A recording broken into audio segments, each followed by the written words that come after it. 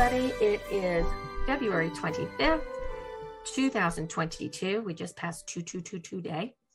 And it is a Friday morning, 11 o'clock Eastern time. So of course it's Tales from the Heart with Lisa Salsberg. And my special guest today is Dr. Steve Ommen.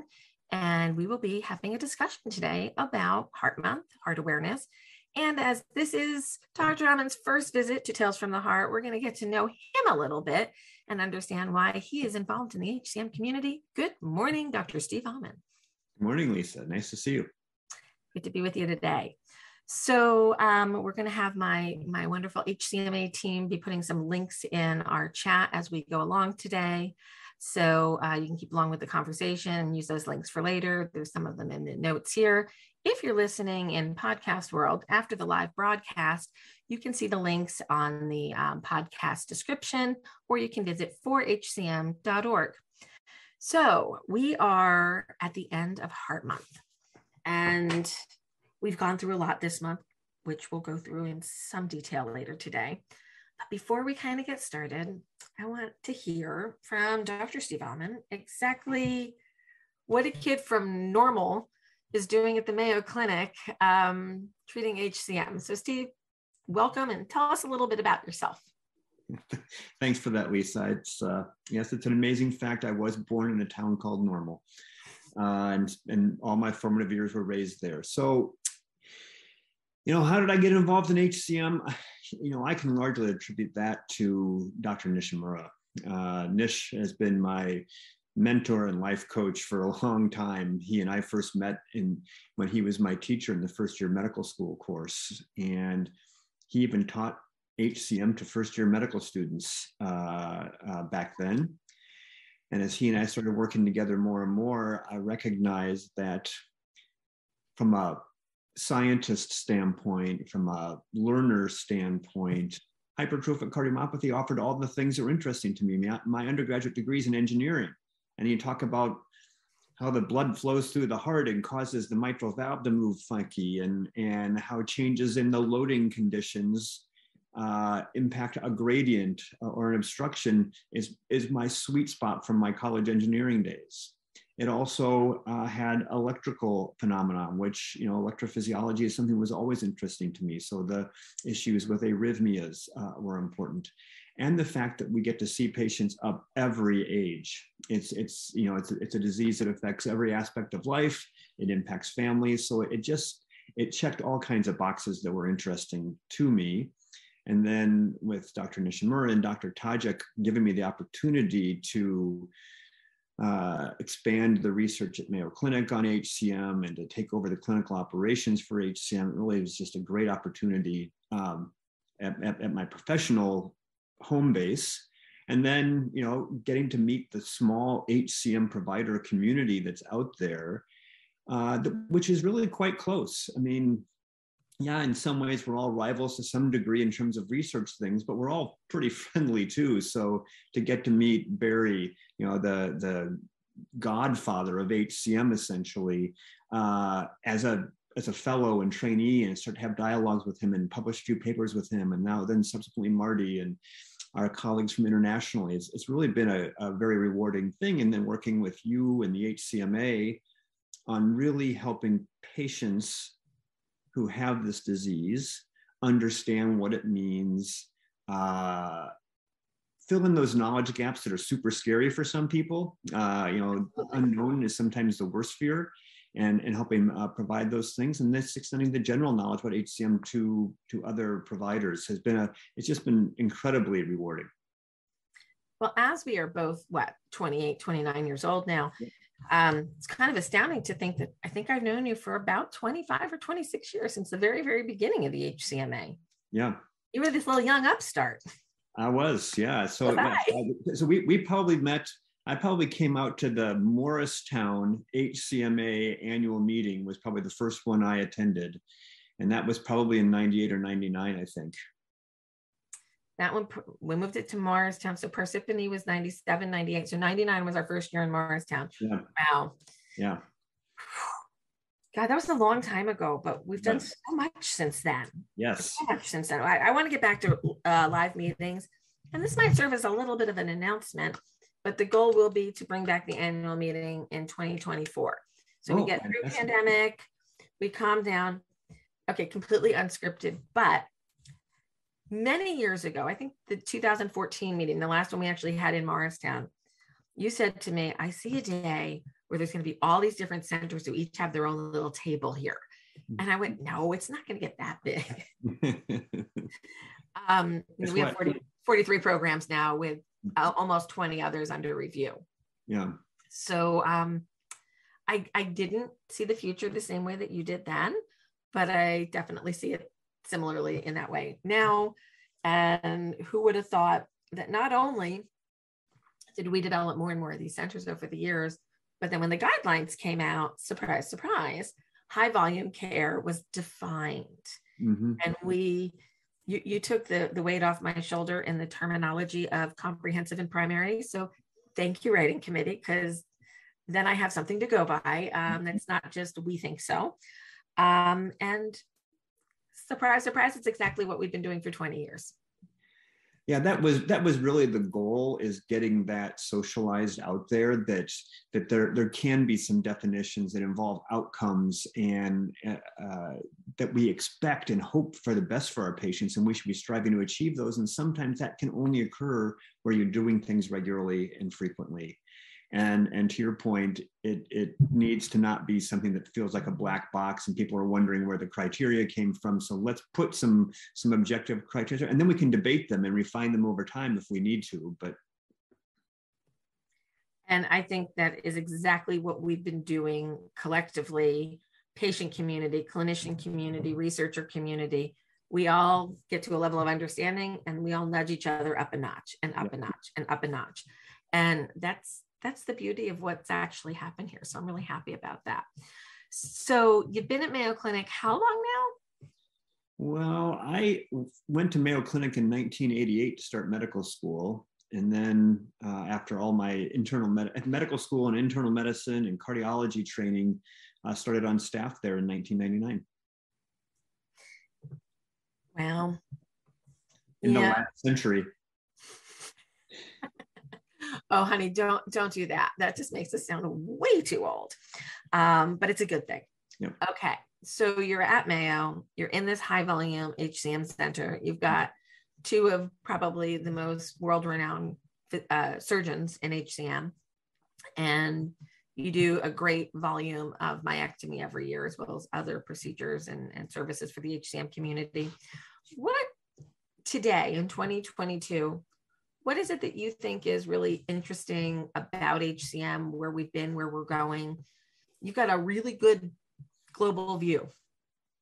Yeah, it's a great question. You can tackle it in several ways. And one of them we kind of hinted at in the introduction a little bit, and that is the general knowledge about what HCM and what it means has progressed a lot from, in the last 23 years that we've been, working together. Patients know more when they come into the office. They're asking next level questions rather than first level questions. Providers, referrers are sending patients not just says kind of HCM help. It says, I'm wondering if this person needs to have a defibrillator because of these two reasons, and would they ever be a candidate for surgery or something else? So even some of the referrals we get are next level, I think, because of the efforts that we've all done at trying to raise this. So that's super interesting. I think that all the research that many of our colleagues are doing that are showing that with the appropriate care, patients can do really well and expect a normal longevity and those kind of things is so eye-opening, because as you know, you hear it many times per day. Someone gets this diagnosis and the first thing they do is go to the internet and they see all the dramatic stories out there. And so it's important that we remind people that people that are living normal lives don't often blog about it, whereas people who are suffering or have had dramatic consequences do. And it's human nature to do that, but we don't want to doom scroll HCM. There's lots of positivity out there. So that's a great point. And earlier this week, people have seen my face way too much on the internet this week, because I spent all day on HCM Day podcasting and webinaring and streaming on Facebook and whatever, with so many thought leaders. We had visits from a number of centers. We spoke to industry, and we even had Barry Marion himself come talk to us. And Barry brought up a point, which is a tough one. And that is, like, we're doing so good in HCM centers treating HCM patients. And we have improved mortality. We have improved quality of life for so many people, but we're not done yet. That incremental change, we have to keep growing. So I love what Barry said about we're doing so well now. And maybe he and I have a little disagreement on where we might be going in the future. But where do you think about the future? Where are we going? It's a great question. I think that we will continue to make progress. We obviously don't want to be complacent, and to Barry's point, we can't assume mission accomplished is not a thing. It's always going to get better. I mean, it is an exciting era that we now do have companies who are investigating potential therapies directly for HCM. Not that HCM has to adopt someone else's therapies and hope that it might work in HCM. That is super exciting stuff for us that are working in this field, is that we actually have attention being paid that is going to benefit patients. I think that we'll see how those new therapies fit into the broader algorithm. That's not defined yet. We're going to have to see how that goes over a significant period of time here in terms of longer term efficacy, longer term safety. When do you flex in and flex out of new therapies? How much it costs? All those kind of things are yet to be defined. But that's going on, and I think that there's broader interest across hospital systems to meet the needs of patients in their local markets that have HCM.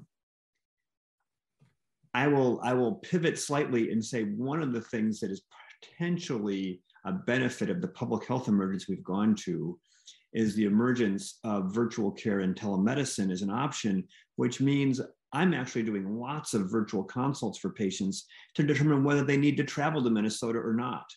And that patient doesn't have to buy plane tickets or leave work or leave school to get that. And as long as we can continue to provide those types of services, some of this is a plea to the federal government and state government and those types of things to recognize the value to the human beings that are impacted by less common diseases. Yeah. That's going to make a big difference. The centers now become more accessible to more people. And I think that's a great trend. So if memory serves me correctly, about it's right after my transplant. So it's got to be like 4.5 years ago.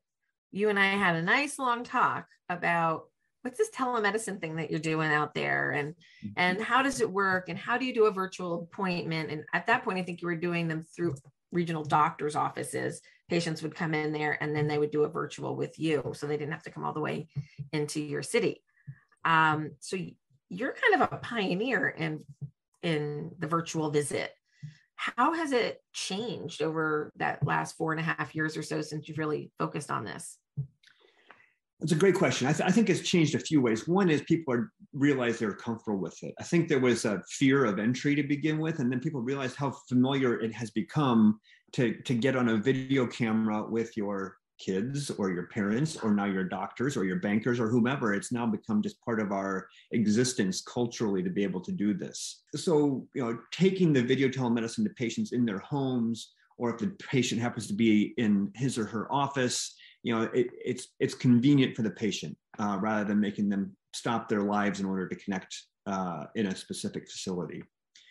We're seeing increasing use in many areas outside of cardiology and inside of cardiology of having patients with devices that monitor heart rate, blood pressure, temperature, oxygen saturations, those types of things that are automatically ported to the medical record of the care team that's taking care of that patient, so that patients that used to have to be in the hospital are now at home and getting that level of care. And we've shown great improvement in outcomes.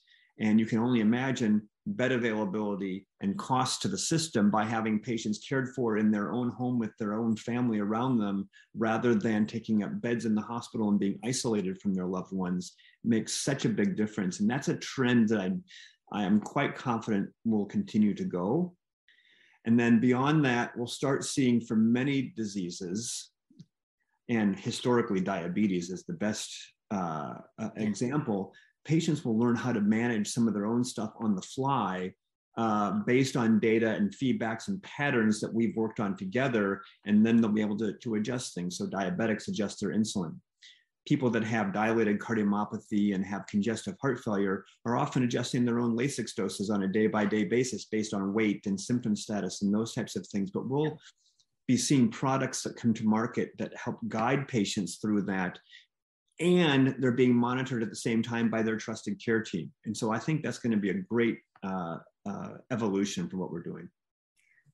So you talked about two different things there. So home technologies is one. And I can remember when a LiveCore cardiac monitor came onto the market, and seeing, I forget his name right now, but the guy who created it with his son in the garage and got in trouble from the FDA and then got approval. That was actually, it's actually a great story. You got to go read that. Maybe I'll have him on someday to talk about that. But that has been a game changer, just to be able to take an EKG strip when you're not feeling well and say, forward this in an email to my doctor. And it's not this vague description to you. I felt like this. And then you have to guess what rhythm that was by their words. You actually can see, oh, no, it's just, you just had a little SVT that's not dangerous, or these were just PVCs, or you need to come and talk to me. You know, you can have those conversations quite quickly. I know of at least a dozen cases of the cardiac monitor catching something life-altering, I'll call it, that made the physician say, oh, no, now I see what's going on. Because I've always been of the opinion that Holter monitors and event monitors have a tendency of curing arrhythmias temporarily. The minute you put it on, it's not going to happen. So this was a great alternative to that. So we have, I just want to pause to the Facebook community who's listening right now. If you have any questions, you can post them here. But I'm going to pivot our conversation a little bit here towards, it's Heart Month. Okay, so we've all heard all the heart messages all month, and our community put out a message a day. So a number of patients from Mayo were our HCM warriors of the day, and we just flooded social media. We come up with a frame to say, I'm a heart warrior, I'm an HCM warrior, and it's getting out there. Why is awareness of not only heart disease generally, but HCM specifically, why is it important? Yeah, I mean, I can take the big one, the heart disease. Obviously, it is the leading cause of death and disability in our society. And so just having awareness helps people maybe address the things that are in their control to manage. But when you focus on something like HCM, it's important because there are people, and you know this well, who get other diagnoses before they actually arrive at the correct diagnosis, what they have, and they continue to suffer from symptoms that decrease their quality of life, their happiness, their ability to partake in activities or family type things, that if only they had the right diagnosis, they could be on a path to wellness. So it's super important that way, but it's also equally as important if I don't know someone has HCM and maybe they're obstructive and they get diagnosed with hypertension, and I pull a medication to treat hypertension off the shelf, it's going to make them worse. So there are ramifications for other therapies specific around HCM. And then, of course, with HCM, the familial aspect of it. If patient A has HCM, well, then we have to be worrying about their family for several shells around that. And if we just ignore that the person has that diagnosis, well, other members of the family may be suffering as well. So awareness is, it is the key to helping people stay healthy and happy longer. I agree. And throughout this month, we cultivated some stories in advance to share each day of the month. And then on HCM Day, something unexpected happened in our little Facebook group of 8,000 people. People started just writing their own stories. Oh. And I said, if you give me consent, I will share it on the Facebook page. So there are the HCMA testimonials that are on our website. And then this week, we doubled our numbers. Another like 40 stories were shared. Wow. And so there's total for the month, there's like 80 different stories being shared for the month. That is a teensy tiny bit of the total HCM population. But when you read the 80, you really get the whole view of what families are going through and individuals are going through, from babies being diagnosed to people in their 60s getting transplants and everything in between. Stories about their 90-year-old parents who have HCM and didn't even know it and now do. So there's all kinds of great stories out there. But there's a theme in a lot of them, the misdiagnosis. Mm-hmm. I had an innocent murmur when I was a kid. I had athletically induced asthma later. So we've got to do the next step, and that's educate physicians on what to look for. Yep. So we've got HCM Academy that's out there now, and then you've got the good news and the news that some people find concerning, and that is there are pharmaceuticals being developed for HCM right now. And what is the role of these companies to help raise awareness? And what is the role of figuring out which tool in the toolbox, which drug is coming up that might be right for somebody? And I think you and I both kind of struggle with that industry and independence, and how do you merge the two? And it's a tricky line. We all must be transparent. And Bristol Myers Squibb helped fund HCM Awareness Day by providing media outreach. And they funded all of the media placement and sponsored some stories in like Parade magazine that Mike Ackerman even participated in. And that's a good partnership. But we all have to be aware that it's a business for some and it's lives for others. So any words of wisdom for patients about trust? Oh, that's a great question. I think it's just being aware that there are potential other motives for individuals or companies, and it's not anything different than you get something pushed to your email in basket and it looks great, but then you have to wonder what was the motivation behind that. The amount of funding that has gone towards HCM education, particularly in the last 2 to 3 years, is unbelievably fantastic, because we are able to create high quality educational programs.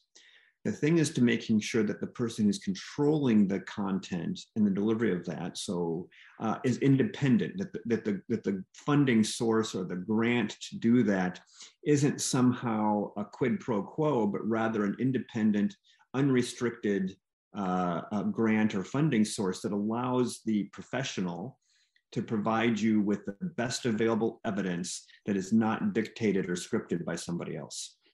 We have to do that with publications that we submit to journals.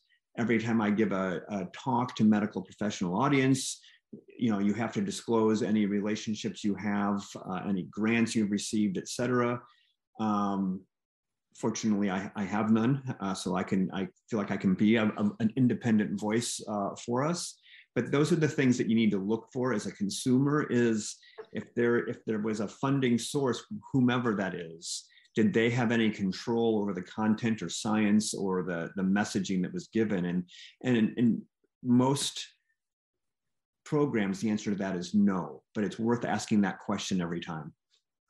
Exactly.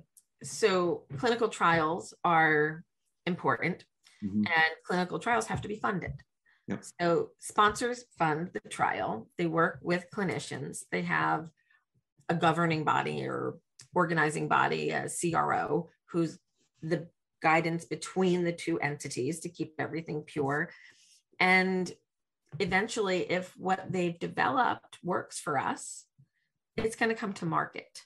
and they're going to want to make their money back on what they did. Yep. And they're going to want to make a profit because they're in a business, and that's okay. Yep. If they're helping us. So I think we're in a new time. I think the only time we really had like the issues with industry prior to this was devices. Yep. Medtronic versus Guidant versus Boston Scientific and Abbott. And then they bought like all these different names, and Biotronics comes in, but it was the therapy. And we always talked about the therapy. Right. And there's nuances between each device and the EPs, and the patient can decide which ones they want. But drugs are a little bit different. They may have unintended consequences that we don't know about yet because we still need to learn. Mm-hmm. And they are a consumable. So you're constantly spending money on it. Yep. So we need to be aware that people have worked really hard to bring these things to us, and we have to find the right people at the right time. And I believe that there is an obligation, and each one of the companies that is developing drugs in the space of HCM has stepped up. They have an obligation to help educate patients, and they should do it through HCMA and other organizations like us to just stay clear of salesmanship and just go to education. Let us educate, let us do our job. And we've had some really great partners so far to do that. So any other thoughts about industry in the future? Yeah, I think that is such a tough line for everyone to walk. I mean, as you said, you empathize with a company who is in a for-profit world. They have to do that to survive. And so one of the things, education, remember, we can all say things, and you do this in your daily life. You can give the same message to two people and get different answers based on your tone of voice or the order of the words you choose. And again, for patients and providers out there, when you hear, and this isn't specific to the HCM stuff we're talking about, this is just in general, the commercials you see on TV or whatever, when you hear about percentages of success or percentages of reductions, remember most of the time, there is a long-standing history in the drug industry of giving you what are called relative reductions rather than absolute changes. So they will tell you that there was 50% fewer deaths with drug B. Well, that might be a change from 2% to 1%. So the absolute change is only 1%, but it is a relative 50% change. And don't get swayed by those big numbers. Talk to your doctor, talk to someone who is paying attention to those absolute changes. 37% of the patients achieved the study endpoint, whereas 17% of placebo patients did. That means there was an absolute change of very small numbers, actually. So I think you just have to make sure you're not falling victim to a sales pitch. And that is going to be a huge challenge for this community in the next couple of years, because new drugs will come. They will be novel. Mm-hmm. They have mechanisms that work well for some, not for others. And then there will be different versions of the same concept. Yep. So we're all learning together. Yep. And we've spent 23 years. So let's go back. Okay. When we first started this game, and I did this with Barry the other day too, dual chamber pacing was the thing that was going to solve all the problems. Followed right on the cusp of that was alcohol septal ablation was going to fix everything. Mm-hmm. And we've pretty much said dual chamber pacing, like teensy tiny group of people might benefit from that. Alcohol septal ablation, a good chunk of people could qualify for that. Yep. And since then, we really haven't gotten anywhere else, have we? Right. That's about right. And so I think that there's one message there, and that is there isn't going to be one thing that is going to make a change for every patient with HCM. I mean, we've been talking about this forever, that HCM is not a cookie cutter condition. Whether you have obstruction or not, depending on how thick your walls are, whether you have atrial fibrillation, risk for sudden death, all those things are different.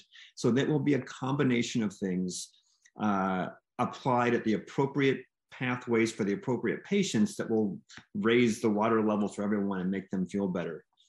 So yes, the use of a drug is going to be more available to people because you won't necessarily have to go to the super experienced myectomy surgeon or super experienced ablationist. But learning to use that drug in the right situation for the right patient will make a difference. That's some of the craftsmanship or artisanship of caring for patients with HCM, is trying to understand the balance of what that person is experiencing in their life and why, and then finding the therapies to meet that. So you come from a unique, yep, and I'll call it privileged position of having been educated in HCM by both Rick Nishimura and Jamil Tajik. Yep. And Barry was up the street for a long time. Yep. So you are the recipient of core knowledge from the beginning. For those who don't know, Dr. Jamil Tajik did some of the earliest works in echocardiography evaluation, along with Pravin Shah and Barry Marin. Like, these were the early guys. Yep. And you got to learn at the hands of one. And then he trained, or I guess him and Rick kind of came up slightly right after each other. And then here you are. So you have this, and the engineering background. I always forget that about you, because that's why you think structurally. Mm-hmm. I mean, when you think, I always tell people with HCM, you have to understand your anatomy, and then you have to understand a little bit of geometry, and then you have to understand a little bit of engineering, electrical and mechanical. And if you put those all together, that's HCM. So it's really not complicated, is it? And everybody laughs at that point, because they're like, I don't know any of that stuff in my daily life, because I'm a school teacher or whatever. I don't think that way. But you learn from these guys, you're teaching other guys and girls, mm-hmm. and you have this depth of knowledge and expertise. But your community cardiology, I won't call them, well, they're your cardiology peers, but in community practice, they don't have this depth of knowledge because we're generalists. How do HCM patients keep themselves safe with community cardiologists who know a little from somebody who knows all of it, or nearly all of it? Because I don't think anybody knows all. So it's a great question. I think that many cardiologists are no longer shooting from the hip if they don't know HCM. They're recognizing, you know what, I don't know the answers to this. Let me get them to one of these places that has a dedicated program to HCM. It's not nearly as common now that I get patients sent to me where someone has done things wrong just out of simple lack of knowledge or overconfidence. People are saying, oh, you have hypertrophic cardiomyopathy. We should probably have you go to one of the centers, and Mayo is in your network, or Mayo is in your region. Let's have you go there. So I think that, we've seen a positive change in that. And I think it's through things like the education that we've done for physicians and the guidelines, and then educating patients so that they know, gosh, there's a checklist of things that ought to be being addressed, and I've only heard 2 out of the 6 so far. Maybe I should go somewhere else. So I think that, and we've done this for a lot of things. We've empowered patients. They have to be their own advocates, and I think the work that you've done and some of the other groups have done is trying to give people a toolkit to say, I need to make sure I understand family screening. I need to understand whether I'm at risk for cardiac arrest. I need to understand what pills I should and shouldn't be on, et cetera. I think we have to do that as a multi-pronged approach. I think we are well on that journey, and we have a lot of people that know what they don't know and will refer now. I go back to the early days, the 90s, when I would talk to people who were in community care, and I'd say, I got a couple of people who really know this disease, and I'd send them over to you guys, or Cleveland, or to Barry, or over to Mark Sherrod. Like there was like, I had like 7 that I could trust that like you'd get it all right, And the local cardiologists were very resistant, to go ahead and want to be part of that joint partnership with that patient. they would want to take the lead. Well, yeah, you can go hear what they say, but I'm your hometown doctor and I'm in charge. That is completely turned around in 20 years. Completely. Yeah, I think there was an era, and maybe there still is around some conditions where there was a fear or an ownership concern for an individual patient. And the fact is that we don't want to take over life care for a patient who has come 400, 500, 1,000 miles away to see us here. I can't be their doctor that sees them day-to-day. I'm not their primary cardiologist. I'm a consultative cardiologist that's helping them and their primary team manage together. And so we enter that as a partnership. And I think that we have, again, as an HCM provider community, done a good job of getting it out there. We're not here to steal patients from you or tell the patients where you're wrong or any of those kind of things. It's a partnership, and we all have complements where we're better and not as good as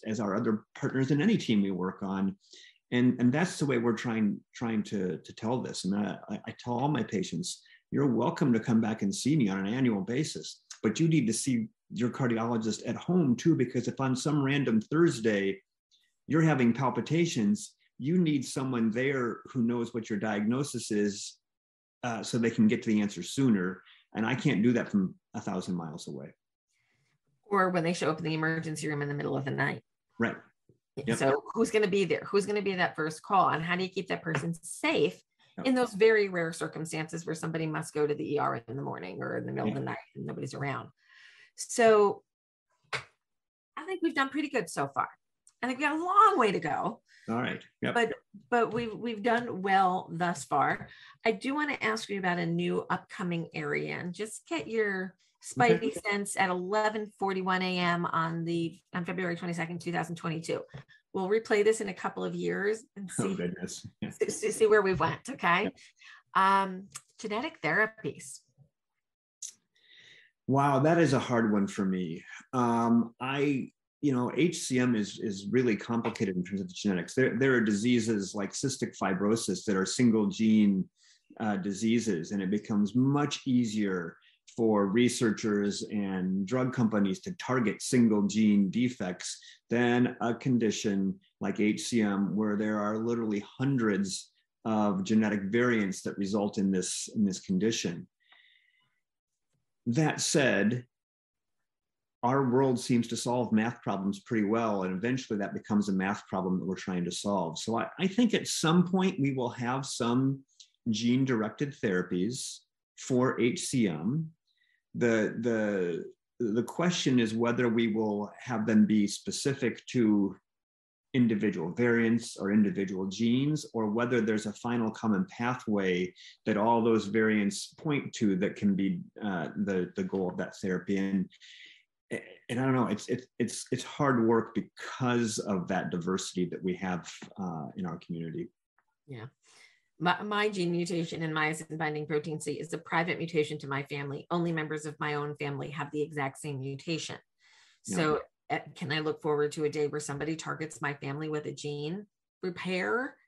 That's hypothetical at this point. And unless there's an underlying technology, and then you fill in name here, and you fill in Salsberg variant here. If that kind of platform approach is taken, possibly, but I'm way outside my level of expertise in terms of designer drug and gene therapeutics. I'm right there with you. I'm excitedly listening to new therapies, new concepts, new hypotheses, and hope that some of them, turn into something good for us. Mm-hmm. And we're all going to have to sit, watch, participate, tear it apart, build it back up, tear it apart, build it back up. And that's how we build a stronger house. Yeah. So I'm hoping that we can get there. So we have a question from the community. And then I have a couple that I just want to kind of give shouts out to. It's going back to the referral to the community cardiologist and working in tandem. Are there any best practices to get that community cardiologist and the HCM specialist in a good communications pattern?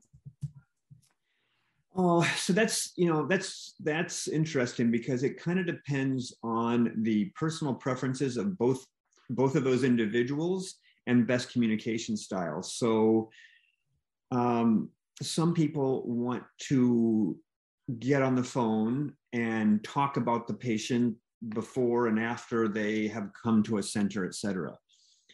Other people are so busy, they don't want to have to take time out of their day to have a even 10-minute phone conversation. They'd rather have you send them a note or a message and just say, we got this, bullets 1, 2, and 3.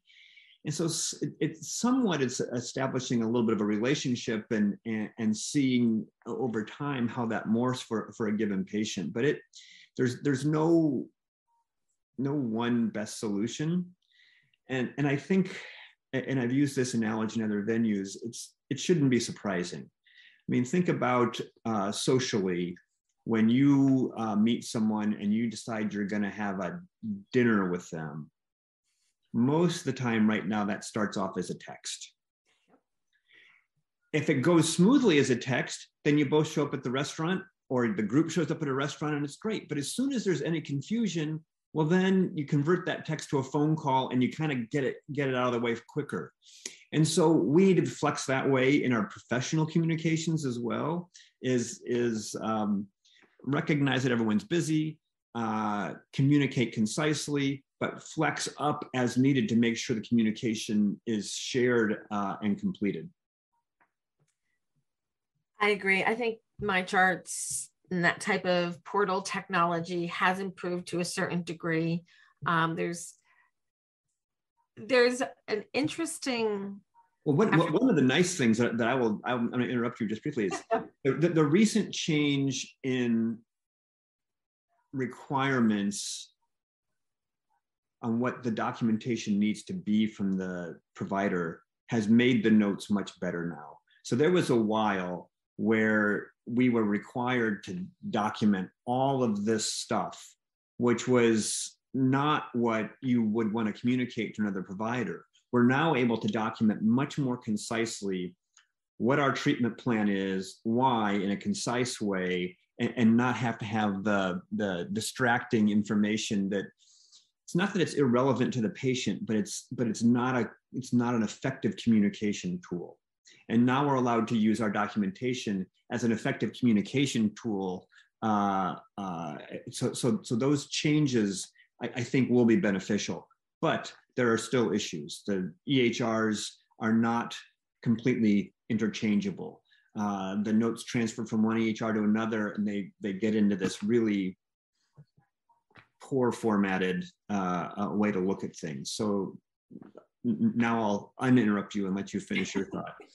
Well, you brought up a really, really great point that, we've changed what was in the portals to begin with. Everybody was really cautious about what they would put in there and how they could communicate and where it was going and who was going to house it. And we've got through all of that. And now we're getting down to better communications. And 26 years, I think if I had to synthesize, all of the work that we've done down to a couple of key bullet points as to what has made improvements and where there's still room for improvements, it's communication, and communications. Yep. It's the awareness communication, the payer communications, it's the provider communications, it's the inter-provider communications. And I have found that just about every single person that I have met in clinical or research or industry, care or research or innovation for HCM, when you can look them in the eye and have a conversation, it's amazing how far things go. And just talk.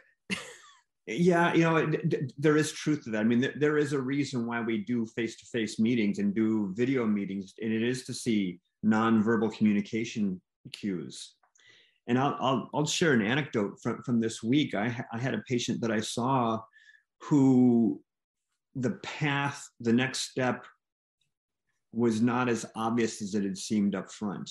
But because we were both sitting in an office with masks on, we had a hard time connecting because we couldn't quite communicate to the same degree as if we didn't have the mask on, and it was a challenge. And imagine you take away all verbal clues, not just the lower half of your face clues as to how that communication is going. It does provide challenges, and we've all made the mistake of over-interpreting email messages or text messages. You interpret tone that isn't intended or wasn't there. And so we need to have real holistic communication to make sure that we're on the same page about what we're talking about. From my 18 years in human resources, my first evaluation of any confrontational situation was intent and perception. Yep. What did that person intend to say? How was it perceived? Was it correct? Yep. And I would say over 80% of the time, the perception was incorrect of the intent. So if you could clarify those, you're better. So understanding anatomy in HCM is complicated stuff. Understanding personal choice is hard. Yep. Understanding how to put personal choice on a complicated matter, even more so. And I'm going to leave with, there's a couple of comments here we'll get to in a second, but you're the shared decision-making guy. Like, I suspect that you were the one to put that on the table and go, we need to put this in the guidelines. And while I love it, I'm also a little afraid of it. Yep. Because shared means the patient has to raise its knowledge and understanding to be able to make that shared decision. And the other part of that scares me a little is I know how busy you guys are in clinic. And I know the resources and the time that you have available to educate them.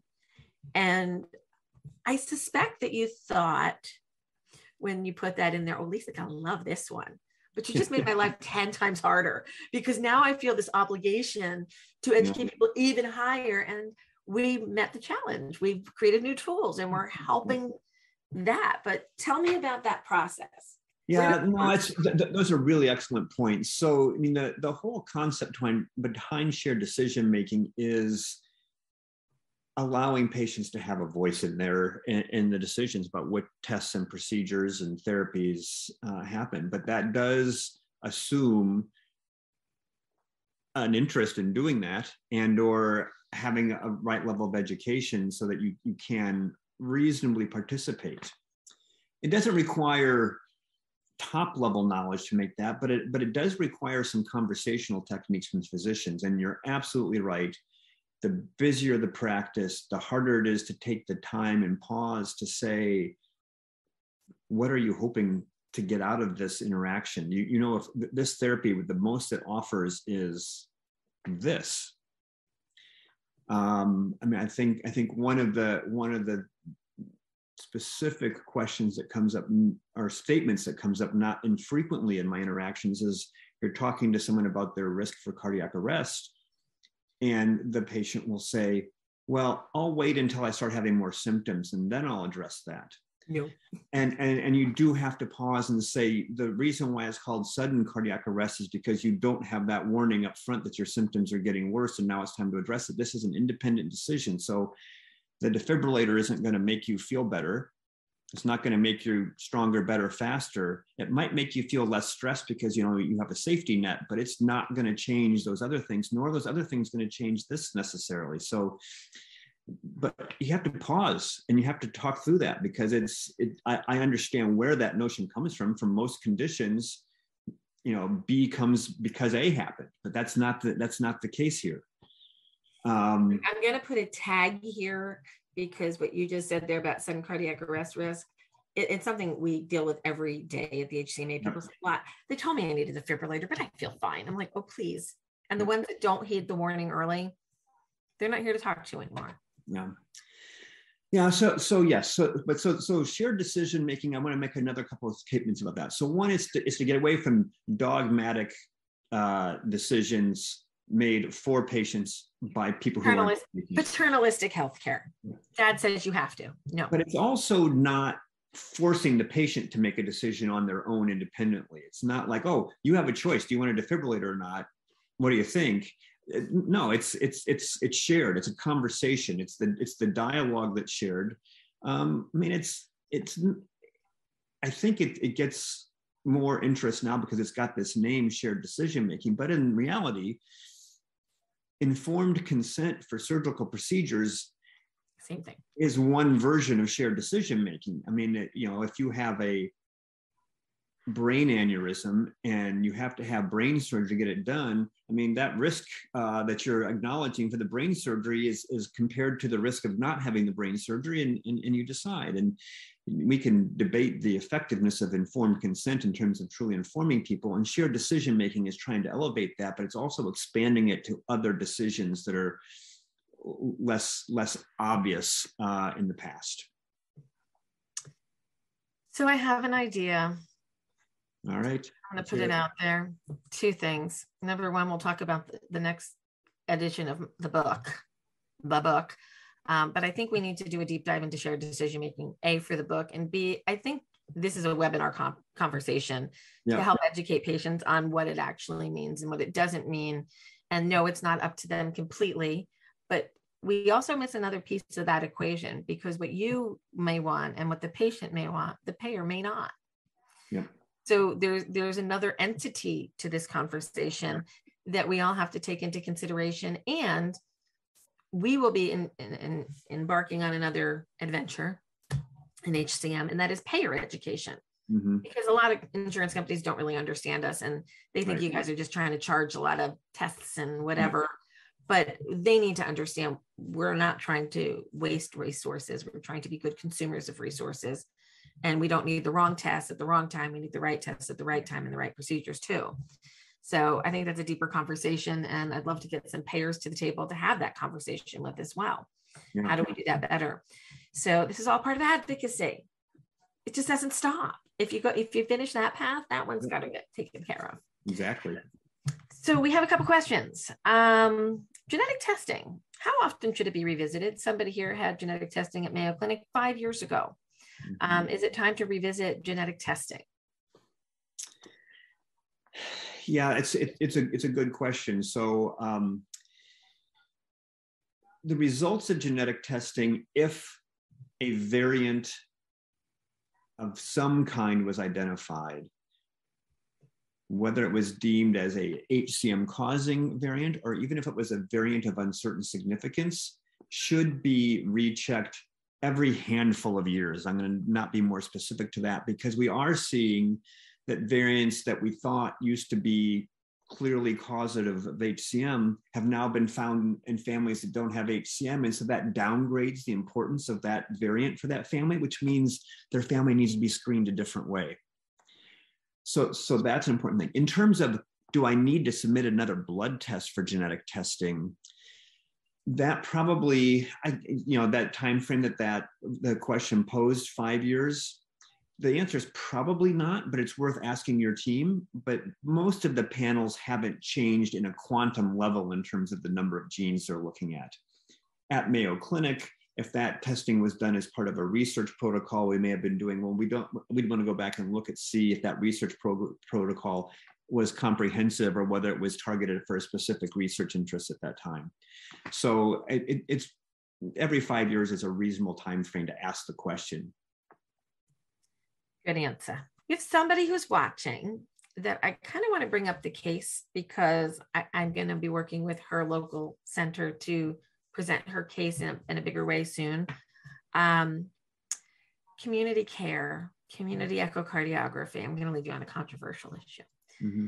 So local cardiologist, well-meaning person, finds a person with HCM and a septal measurement of 3.8 in a woman under 5 foot tall and under the age of 35, and does Zyopatch, comes up with multiple runs of non-sustained ventricular tachycardia, and sends her home and says, we'll follow up in a year. Thankfully, this patient advocated for themselves, found us,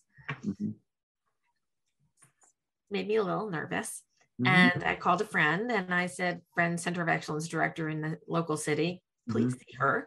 Got her in the next day, admitted her. She's got her ICD for a couple of days now. But what else was found is a gradient of over 200. And on MRI, her wall measurements were in excess of 4. So if your community doctor is seeing this anatomy and not referring, you need to refer yourself. And you need to communicate, in my opinion, back to that doctor and say, let me be an education for you, because we can't catch them all that way. We have to get those doctors to know more. And this is still happening in 2022. Yeah. Isn't that frightening? It is. It is interesting because, in general, the trend is away from that. So the certification of echo labs made a definite difference in the quality of echocardiograms done at, across the country. So increasingly the echoes that I'm seeing patients or their referring physicians send to me ahead of time, like, oh, the answers are there. That's great. We can, versus, oh, we need to bring them here because we need to do an echo here necessarily because they missed some pictures of those kind of things. The quality has risen generally, but you're right. Just like you opened the whole podcast with, it's not mission accomplished yet. We still have education to do. And there isn't a single venue of education. I think that having patients aware, know that there's resources, your organization and other cardiomyopathy HCM organizations to help them understand where there might be things being missed is super important. And then, if that patient is referred to me and I see that kind of decision-making or things happen before, having to figure out how to communicate back with the original physician, hey, these are the things that are going on that are important to this patient and patients with HCM as an educational opportunity as well. Well, I think we went a whole big circle. Yep. And we ended where we started, which is a lot of HCM. Mm-hmm. Steve, I'm really excited that you joined us for the first time on Tales from the Heart, and you'll be back again in 2 months. And I don't know what our topic will be then, but we'll discuss it. And we've got a lot of other work to do as well. Happy to announce to the world, because I don't know that we've actually announced this yet, that you are the co-chair of the Medical Affairs Committee for the Hypertrophic Cardiomyopathy Association. So thank you for your service to the community in that way and every other. And we got a lot of work to do. So for everybody tuning in, thank you very much. Stephen can ask you to just hold here for a second, and we're going to say thank you and goodbye to Facebook. Have you enjoyed this episode of Tales from the Heart? We hope so. Please visit us at 4hcm.org, become a member, become a donor, become a volunteer. Great news, everybody. HCM Academy is now available online. What is it? It includes online sessions, learning about hypertrophic cardiomyopathy, patient stories about HCM and their management, and an opportunity to join online live with an HCM specialist to go over the slides, ask questions, and dig deeper into your understanding and knowledge of HCM. All CME courses are free, and you can find them at 4hcm.org or at thehcmacademy.com.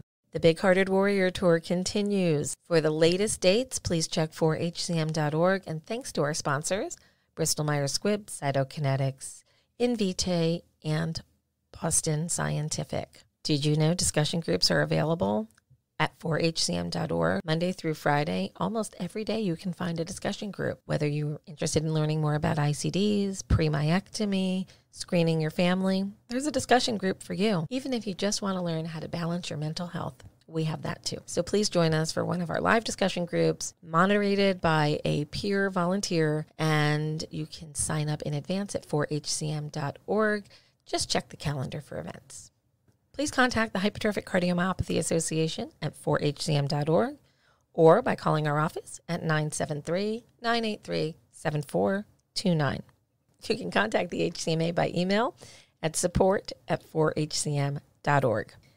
Tales from the Heart, a podcast from the HCMA, is made possible through sponsorship from Boston Scientific, Cytokinetics, Tenaya, Invitae, and Boston Scientific.